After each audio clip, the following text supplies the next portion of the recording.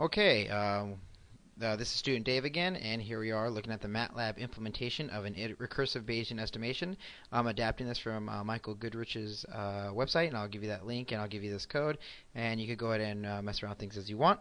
But here we're going to basically implement 100 iteration of the squawks, and we're going to center the Quail at the position 3, 5. Okay, and the reason 100 is just to really tease out and see how this estimation goes over time. And the way you're going to basically implement the data that the Ninja receives is going to be creating this random noise around with a standard deviation of 2, random noise around the position of actually where the Quail is at. So here's a random noise, and then we're going to center it at the point where the Quail actually is, and we could take a look at the data.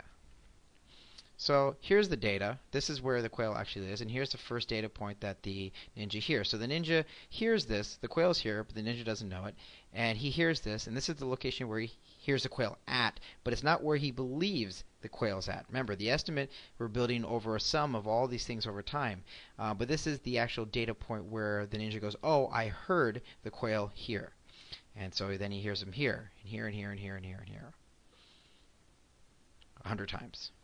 Okay, then what we're going to do is, so that's what the data is going to be. So first thing we need to do is define the state space. And so basically, like I said, it's a matrices in 2 dimensions, and we're going to enumerate it to take on a range of values between 2 and 4, and 4 and 6, around that 3 and 5 position where the Quail is at. And then we add some resolution to it, 0.05. Then what we're going to do is define our prior. Now our prior is going to basically be a distribution of points along this matrices, of values along this matrices. And if we take a look at it, imagine this is the bushes. These are the bushes, and this is basically from 2 to 4, and then basically the Quail is going to be somewhere here in the middle. And here's our probability. This is our prior probability. And in this case, we're given a uniform distribution. The area under here will sum to 1, but each value is the same as each other. They're each equally likely positions for the Quail to be at. And that's our prior. Then there's these other parts of the code, basically just to make things look a little bit prettier and plot out the maximum value. Because again, the maximum value in the estimate is going to be the most likely position of where the Quail's at, and so we're just going to plot that as well. The real important thing is here the likelihood function. Now what we're going to do is we're going to iterate through each new data point. So for each data point we go through, this is what the force 4 is for.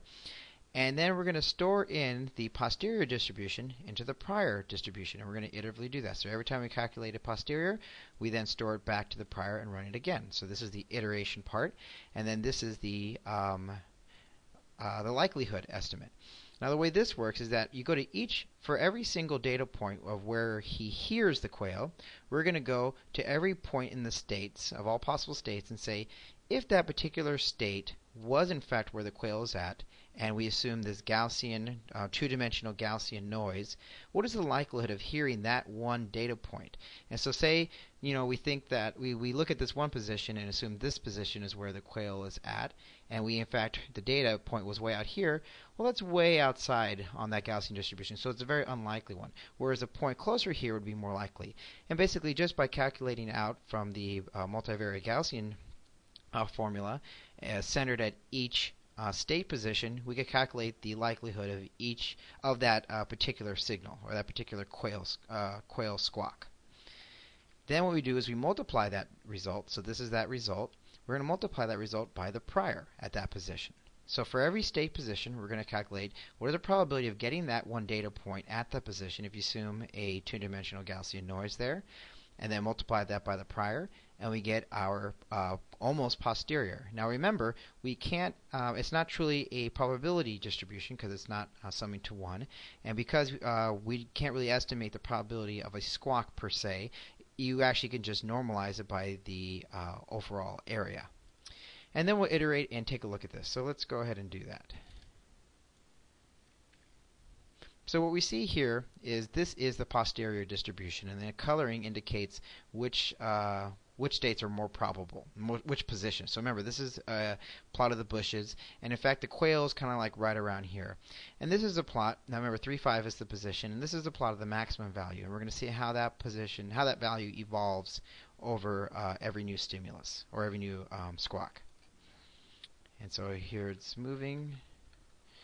You see it moving, and notice how the distribution starts to tighten up a little bit. First we're kind of off, and now it starts to move over. You can see these values starting to move a little bit, and starts to move, and you notice it starts to tighten up.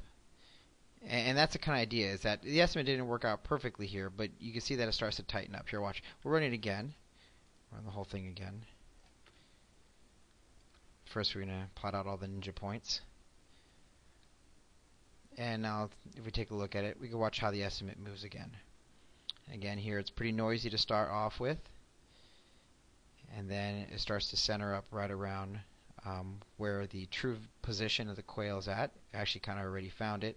And then you see the variance start to drop down, then it becomes more and more likely position of where the quail is at. Okay, and so that's one example. So this is an example where we have a plot, a uniform prior distribution. But let's change our prior. Let's go ahead and now let's change our prior. And in this case, let's make the prior have a nicely centered prior. And this is the power of Bayesian right now. We have a nicely centered prior. So this is, for example, if we have a prior that looks like this, rather than this, like we said, uniform, but if we actually have a prior estimation that of, in fact, where the quail actually is, so for some reason we know where the quail tends to be and is probably there, if we have this prior expectation, let's see how this signal evolves.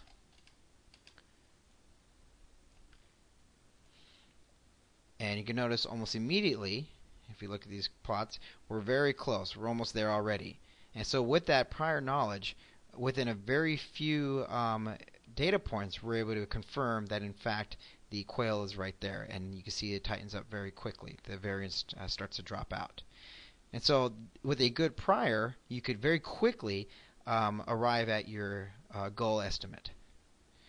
But let's say now that we don't have a good prior. Let's just say, in fact, we have a prior that's not uniform, but it's biased in the wrong direction. So let's take a look at that.